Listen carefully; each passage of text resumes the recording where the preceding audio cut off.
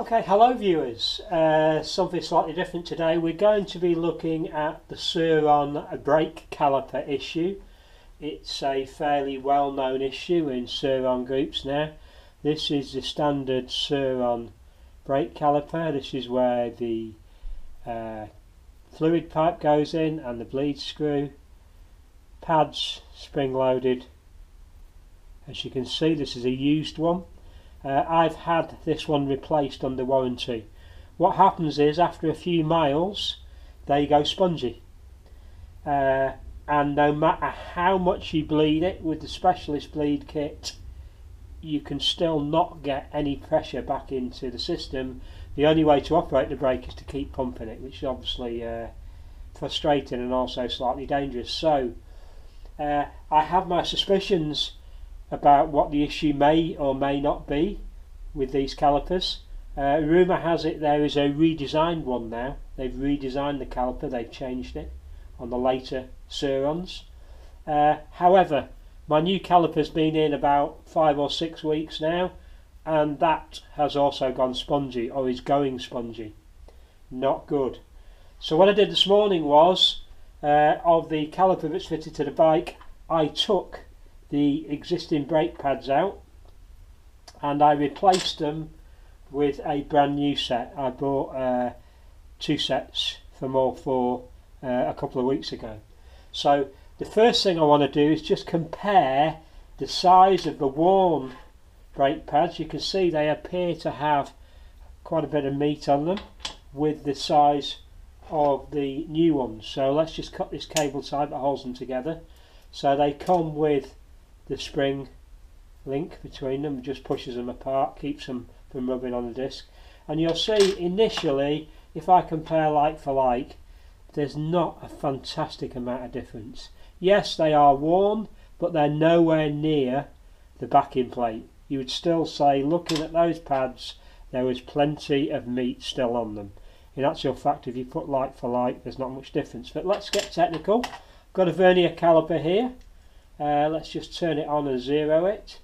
So the nice shiny black ones are the new ones. So this one, taken out the rear brake, is 3.84 millimeters, and the other one is 3.9. So not a lot of difference, nearly 4 millimeters on those two. The new ones, 4.05, and the other one 4.1. so I would say 0.2 of a millimetre is not a lot of wear. However, this morning I replaced these pads with a new set and the sponginess has gone from the rear brake caliper. It's perfectly fine now. There's no pumping it, it works fine, just from changing from these old pads to these new pads, which are basically 0.25 a millimetre less than the existing ones. So let's crack on, put these to one side, and then we'll start taking this caliper apart. Obviously we need to remove the pin that holds the pads in. Oh, it's okay, it's just down on the floor, I know where that is. This screw just unscrews.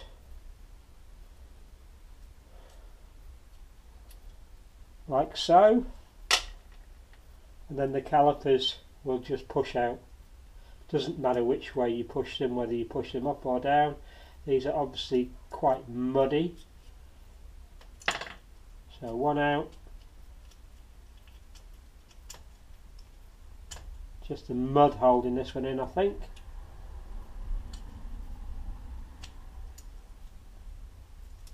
Pin out.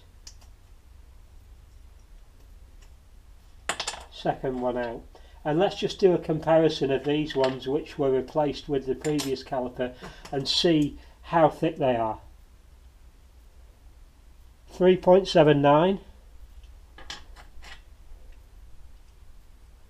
3.62, so fairly evenly worn, but still must be a millimetre or so of pad left on the disc, on the pads, a millimetre of friction material left. I would expect these to wear virtually to the backing plate before they needed replacing. So let's put those out of the way. Here's the caliper, the Suron caliper. I'm just going to gently put it in the vise just so I can undo it. I know these bolts are quite tight, so I'm not actually clamping it in the vise, I'm just holding it there, and they are quite tight. These are the screws that hold the two halves of the calipers together. Again, you've got to really careful with these. Just a star type Allen bolt.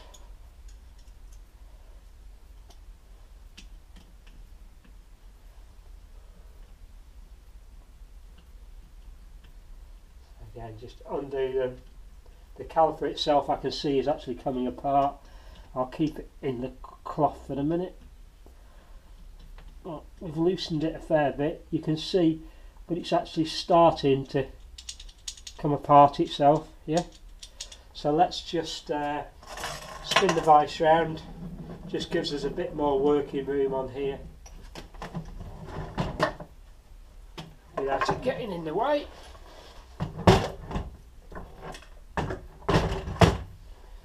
Okay, so here's the caliper, two halves,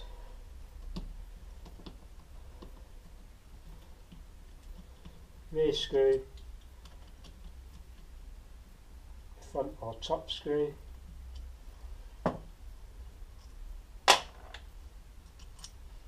they come apart.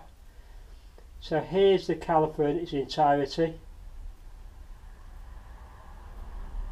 You can see they have 4 pistons, 1, 2, 3, 4. You can also see that here there is a small O-ring joint which passes to the other side of the caliper. So this side is where the fluid comes in from the brake pipe, fills that caliper, comes through this little hole here into the other side, and then fills this one, and this side is the one with the bleed nipple in it. One might suspect, looking at that, but at having the bleed nipple right next to where the fluid comes in rather than at the other end may be one of the reasons why it's so hard to bleed. But there's no obvious leaks around here, there's no obvious signs of wear there at all.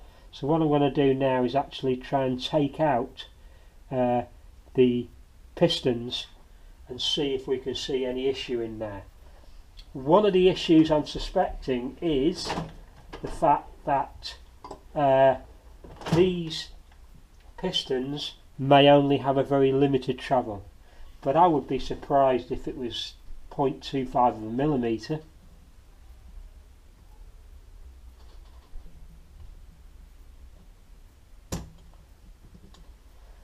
Now you can see there, when I press that down, you see the fluid coming out. So the fluid's coming out, same with that one. If I press them right back, so they come right back.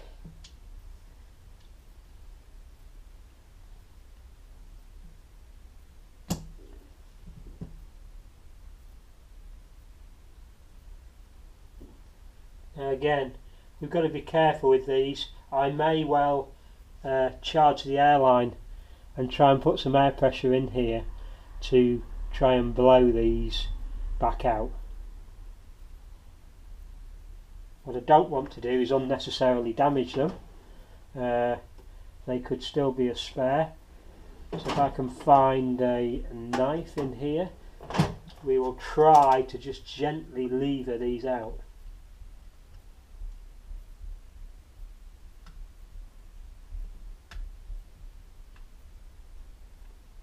Nope.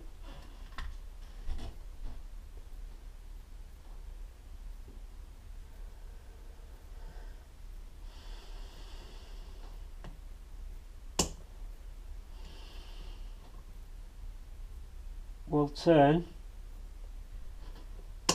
Whether I can get enough purchase on that to pull it out or not remains to be seen.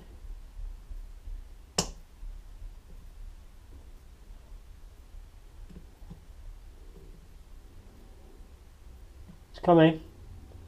So here you can see there is the caliper, the piston, sorry. So you can see it's a small plastic piston. It has an O-ring on the inside to seal it, so I'm just dripping brake fluid everywhere. From my point of view, the design of that means that would come out significantly. I can feel the O-ring purchasing there. So if we were to measure that, so let me get a cloth and wipe the brake fluid off my fingers. If we were to measure that, how much that piston comes out,